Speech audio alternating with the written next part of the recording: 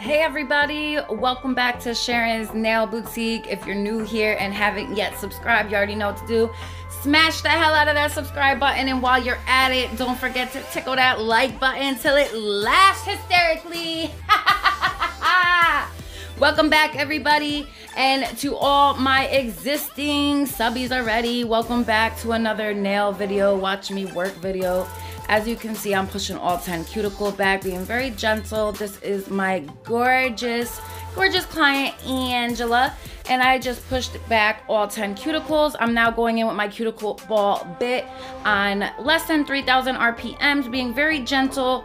This is the only bit I use on the nail plate, okay? I would use my sanding bands on the tips just to thin them out. Nothing more, nothing less. So now you see me going in with my 100-150 grit hand file. These are brand new. I give each and every one of my clients brand new files every time. Usually they sit down, unless they're coming back often, like every couple weeks, then they can still use their same file. However, between clients, I never use the same files. I always give new files. So as you can see, she had a gel mani on there. It was yellowing and stuff like that. So all I needed to do was go in with my very gentle 150 grit side and remove that. Now these are Nail Sunshine hand files. You can get these off Ally Express. They're good for removing the shine. They're good for buffing the surface, getting it into shape. You can use these to shape the free edge, to shape your tips, so on and so forth. Also to blend your tip into the nail plate. So I'm just going through the nails now. I'm showing you this really quick. So you guys, some people on here think that this is the same as a hand file. Now this is on 3,000 RPMs, the lowest you could go, basically. See how much removal that did? And I'm barely touching it. Now this is the difference between this and a hand file. So for all of you that think that this is the same as a hand file, look at that. Now look at me use my hand file. Not only is the hand file different in the sense that, okay, it's only going in a rounded back and forth motion, it doesn't have a cylinder and a motor, so it's not constantly turning. The best way I could do is to show it to you guys. I know I talk about it all the time. But do you see the difference now? Those are scratches. What I did with the sanding band is totally removing layers of nail. You see the difference? Huge difference. I actually, you could see like divvies in my nail where it like took little chunks out. That's my point, guys. You can say whatever you want at the end of the day. It's not the same at all by any means. Okay, scientifically it's just impossible. So moving on, we're just removing the rest of that gel polish mani. She had just a gel, like a top coat gel mani type of thing. I think it was like a French. However, I'm just using the file to get that off the surface. We've already used our cuticle bit. So as soon as we're done with this, we will clean up. And we are using these new Infilila tips, guys. I will leave the link for these in the description index below. These are Infilila's Pro Choice Luxe False Nails. It's the 200 clear kit of their false nails. You could get these on Amazon. I will leave the links for these in the description index below. These tips are amazing. Honestly, I give them like a 8 out of 10, 9 out of 10. The reason I took some points away is because they're very thin. They do come with a 2-pack of glue, which is amazing. And I do believe that they actually, there's only 10 slots here, but I think they go up to like a size 11 or something. So the super glue is awesome for gluing on stones, fabrics, your tips. There's so many things that you can use the nail glue for.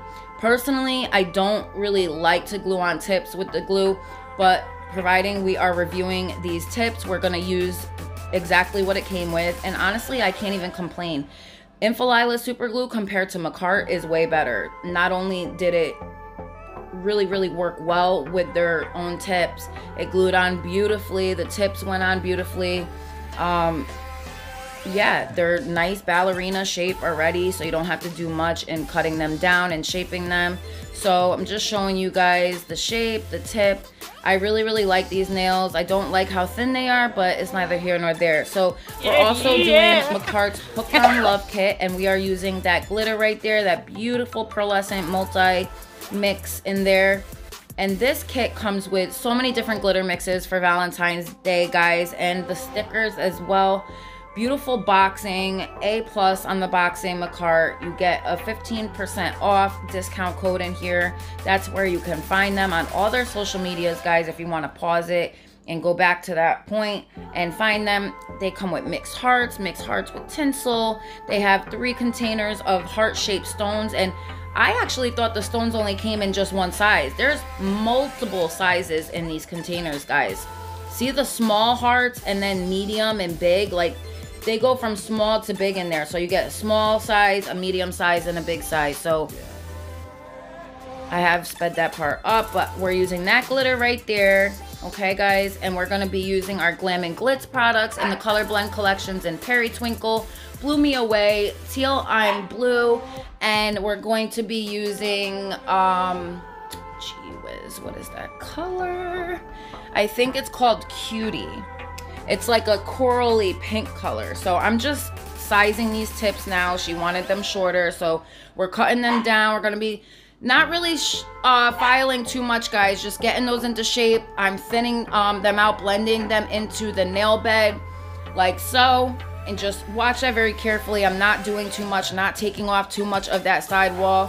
When you get tips that are already pre-shaped and pre-pinched, you should try very hard not to take off too much of those not to clip off too much of the side walls, unless the tip is too big for the person's nail plate itself.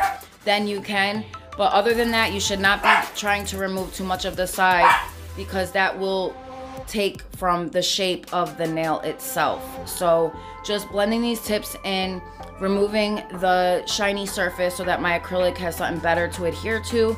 Gonna be going in with my OPI Band-Aid as normal, 1 coat on all 10 nail plates, and then 2 coats of my No Lift Nails Acid Base Primer. Wait till it dries a little bit and then go in with my Mia Secret Clear Acrylic Polymer. And then I'm also using my Mia Secret Liquid Violet Monomer, MMA free. Very important to remember, guys, because MMA is an illegal product and it's a very, very bad chemical, really bad for the nails, guys. So you got to be really, really careful when you're going into some of these chop shops, because they do use those products and they will destroy your nails. So just be very careful when you're sitting down in some of these places, that you know what to look for. In watching my videos, I explain a lot of times certain things you should be on the lookout for, because if you notice them doing it, you should definitely get up and walk out.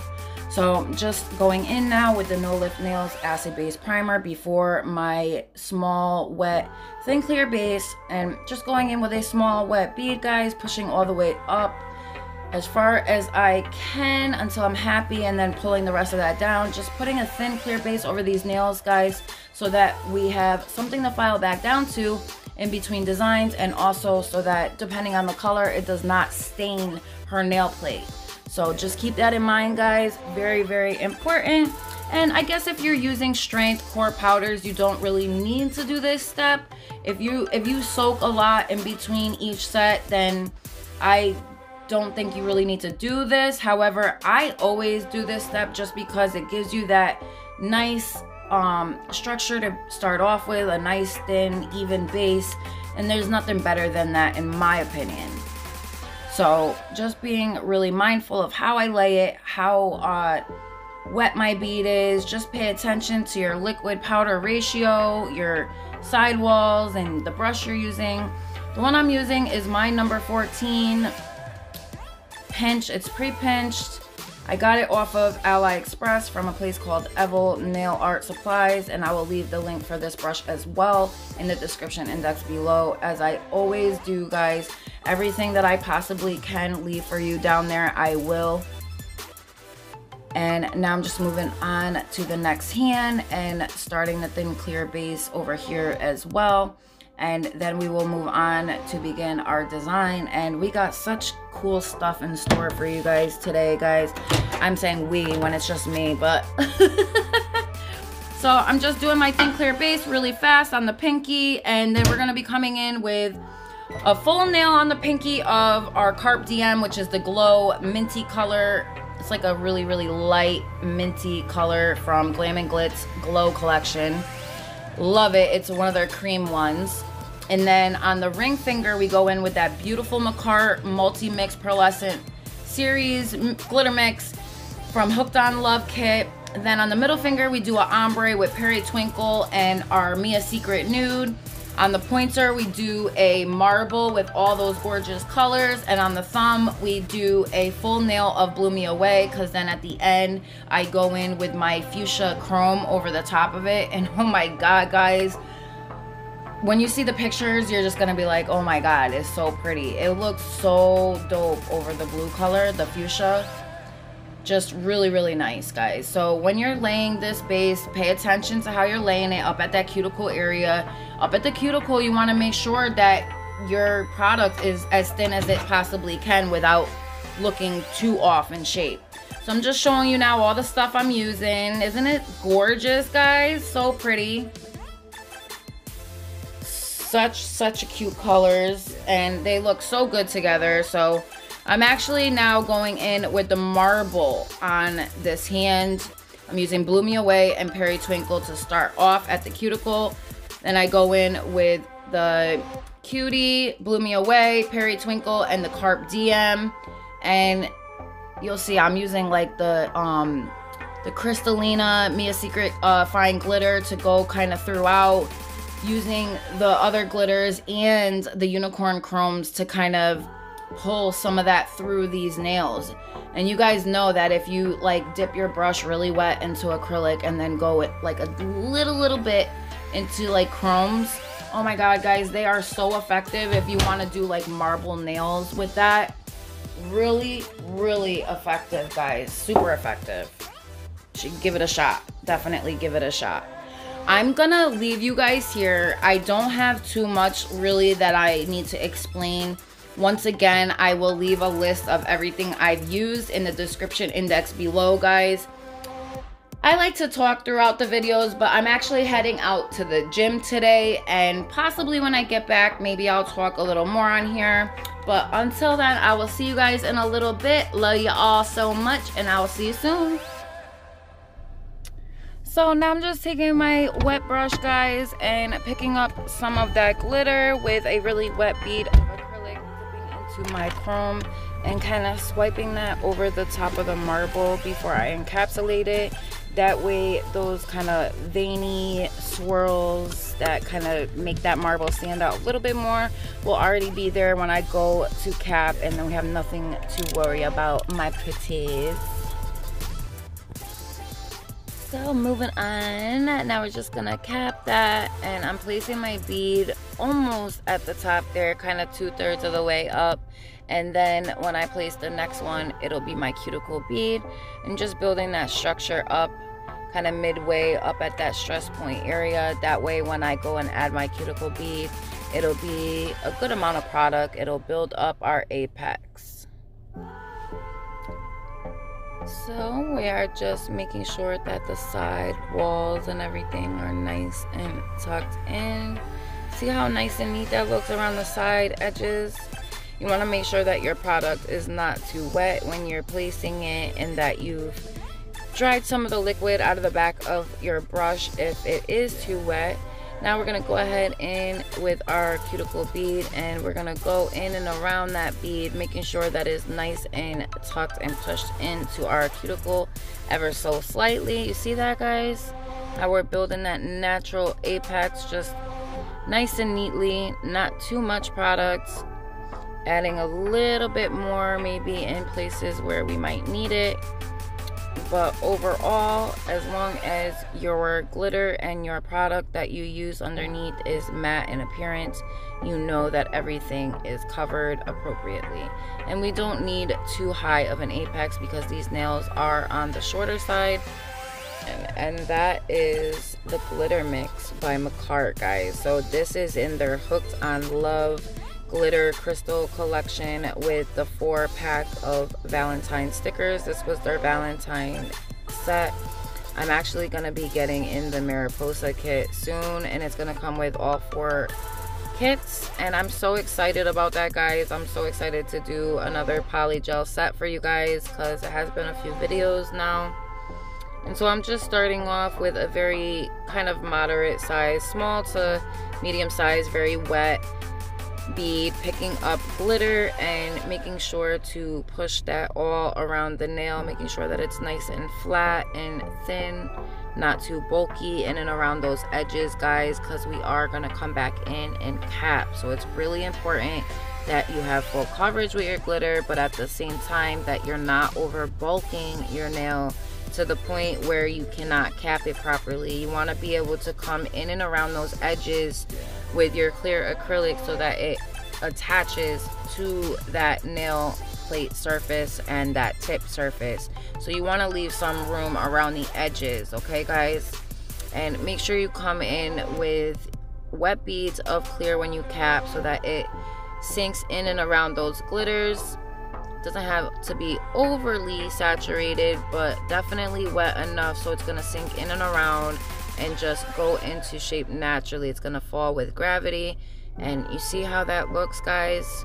So now we know it's in and around all of those glitters, hugging it nicely, and we're just gonna let it do its thing. Gonna clean off our brush, go back into our liquid, and be pushing our product, patting it out and pulling it where we need it, and swiping off our excess. And we'll come in with a cuticle bead and add to that, push it up as close as we can get it above where that glitter is, and tuck it nice and neatly in and around those edges, and pull down at the bottom of that bead, blending it into that next bead.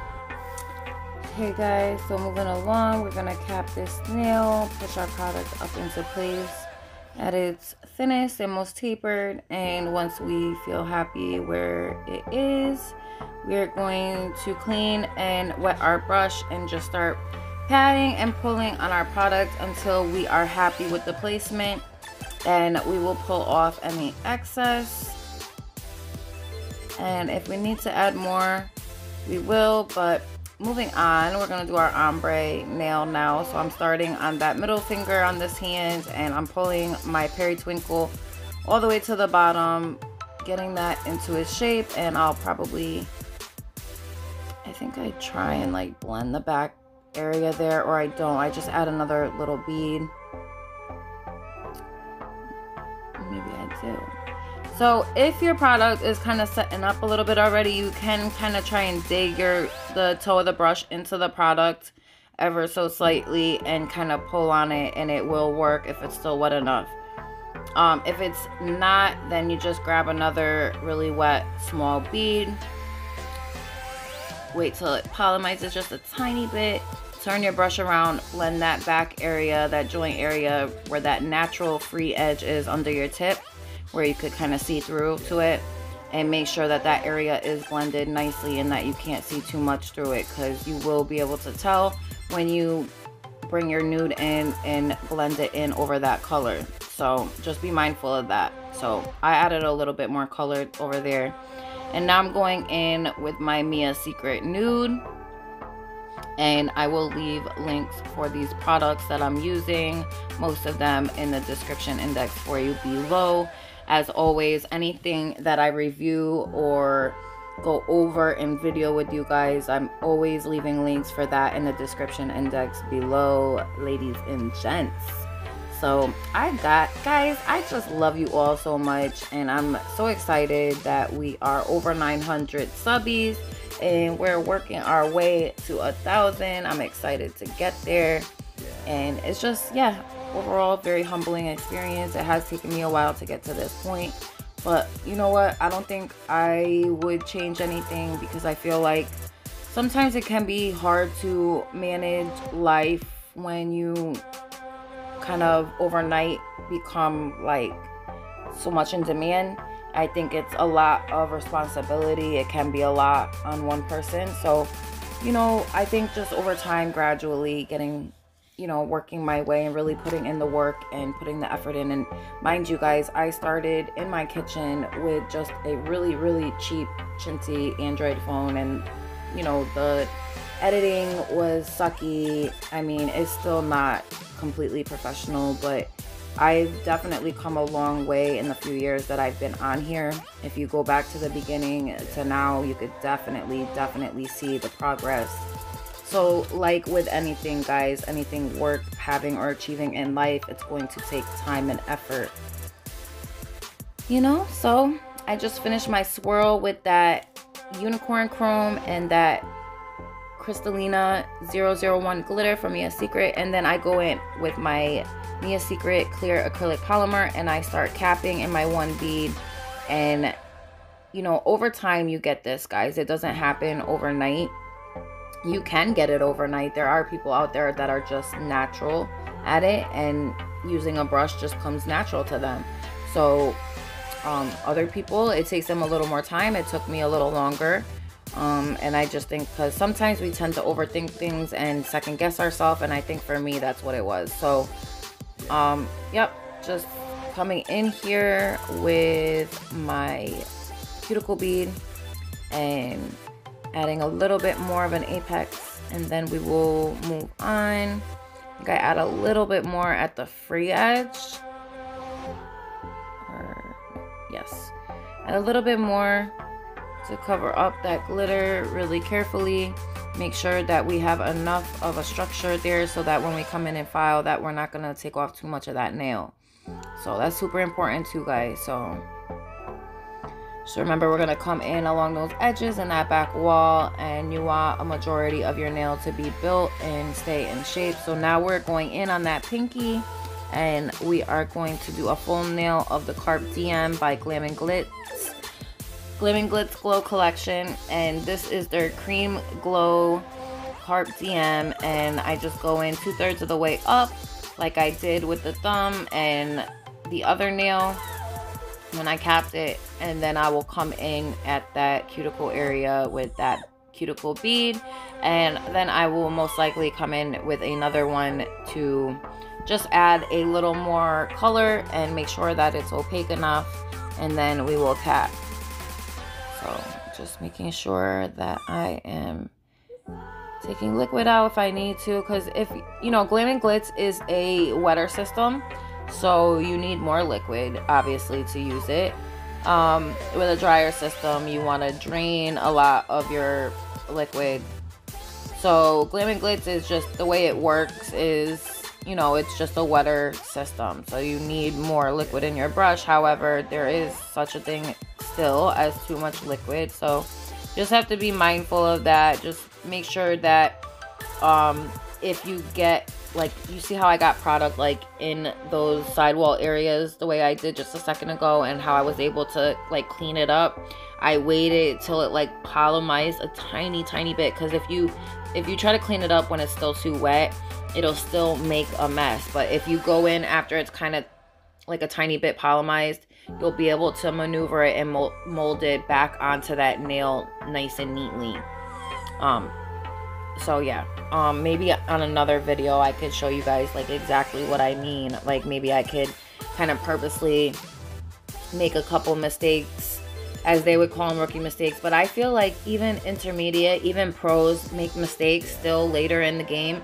So I don't like to say rookie mistakes, because I feel like anyone, no matter how long you've been doing nails, you can still easily make mistakes. And I just feel like sometimes we feel rushed, sometimes we want to rush, sometimes it's just certain things going on in our life that may be stressing us out.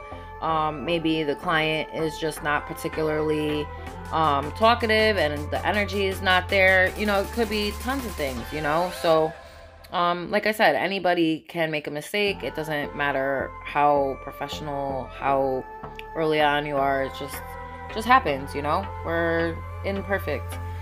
So I'm just trying to make sure that I am getting it as perfect as I could possibly get it with my brush, without making too many mistakes. And if I do, I try my best to rectify them as soon as I possibly can, without bringing too much, without getting too much product on any of my client's skin or anything like that. If you get any liquid or product on the skin, you want to make sure you go in right away and clean it up, because once the person's skin like starts getting touched with all these products and stuff, they can get something called contact dermatitis, which is over time just getting allergic to the products because they're constantly coming into contact with it.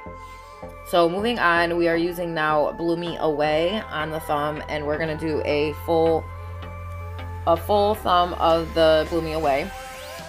And I just keep going in with my beads until it is built up properly, and just putting that into place. And you can actually, it's actually, I feel like with thumbs, it's easier to build them in like 3 sections. The first bead will go up like 1/3 of the way, a little more. Then the second will be 2/3, and then you'll go in with your like big cuticle bead. You want to make sure that these are wet, yes, but not too wet. Just wet enough to where you could like get it right up to where you need it, but just kind of dry enough to where you could mold it into place without it getting all messy and all over the skin. And that way I could really get up in there with the toe of my brush and get it nice and flush to that cuticle, and it's not gonna give me too much of a hard time. I actually really appreciate Glam and Glit's new color blend collection, because the way it operates and the way it moves around the nail is just so effortless. And I just really like how they stuck to the wetter system, and it's still a dry enough system to where you can play with it enough and mold it good, and it's not going to be too wet. Their color blend collection is like almost kind of like core color powders in a sense. Like, they're strong enough to build up, but they're also wet enough to use as like a paint too. I like to build mine up like most of the way and then finish off by capping in like a thinner cap, depending on what I'm using. If I'm using glitter, then obviously I'll use thinner color glitter, and then, you know, most of the nail will be the capping. But you see how I'm kind of going at that tilt now and making sure that that was flush. So if you have an issue where it's like too bulky, you can do that where you kind of tilt your brush kind of on a full 90-degree tilt in that cuticle area, and make sure you're pulling downward on that product like I just did right here on the pinky. You see that? Don't mind my dog in the background, guys. Shut! Lily! Shh! Stop it! Stop it! So, as you can see, I was able to pull off some of that product and reuse it. If your product is still wet enough and still pliable enough, you can get away with doing that, if you're used to using your product in that way. If you're not used to it, I wouldn't suggest doing it, because it can harden up on you and get a little more tricky. Excuse me, you're being so rude. Stop. So, I'm just putting that cuticle bead up there now and molding that into place, making sure that it's nice and tucked in those areas. And when I'm happy with how it is placed and how it's looking, I will come in and cap it. I think I add a tiny bit in that right hand corner up at that cuticle, and then I add a tiny bit at the free edge. I know I was missing some back there in that cuticle area.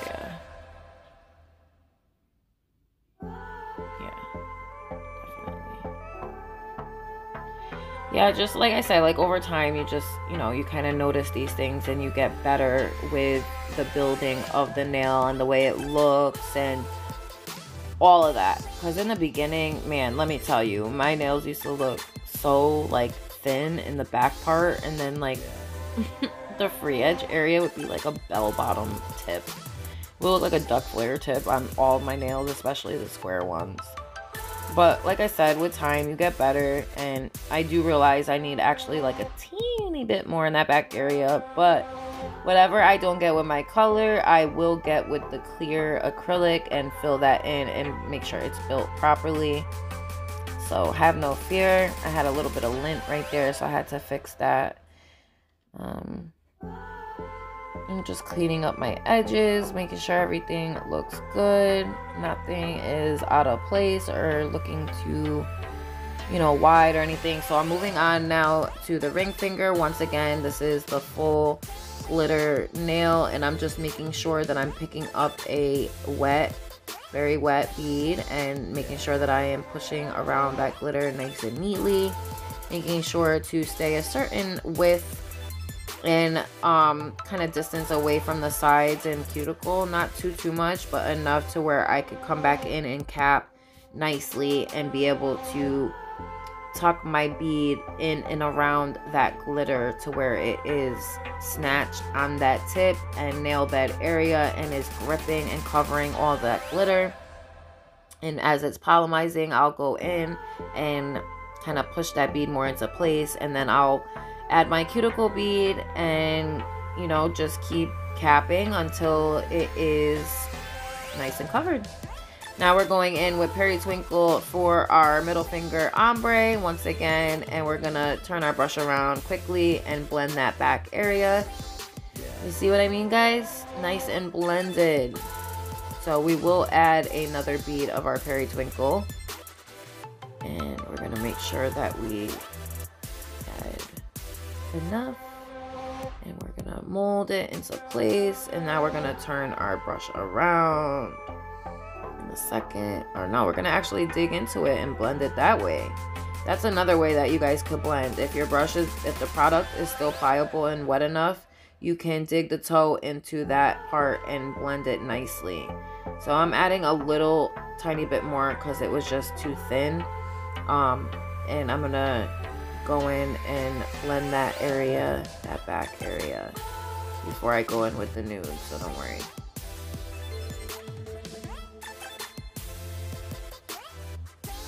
I'm gonna go in, add my bead of nude, and I think I feel like I added too much on that first one. Now you can rectify this, so you can fix it, guys, don't worry. Just, you know, as long as it's wet enough still, you could just keep stroking on that and it'll fade naturally with you pulling product off of the nail. So just kind of naturally going in now with our cuticle beads, and I add a tiny bit more up there, getting our body of it into place, because this is a core strength powder, the Nude by Mia Secret. So when we come into cap, we don't need to add a lot to this nail, just enough to make sure that our pigment here that I'm using, this is the Unicorn Chrome, and I do dip my brush into my clear acrylic and use it and dip it into the chrome and just put it onto the nail, and then I go into that Crystallina glitter and use that on the swirl as well. And then I'll use a little bit of that Makartt Hooked on Love glitter mix, dot some of the tinier pearlescent bits on that swirl, not the big pieces, because I don't want the big pieces on there, just the tiny bits, and then we will cap it.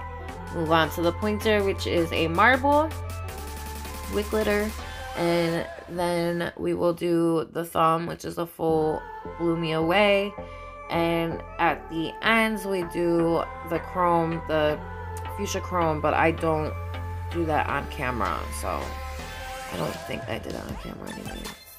If I can find it, I will add it at the very end. If not, you will see the pictures anyways, and you'll be able to see the thumb. I left a picture of it in the end for you guys.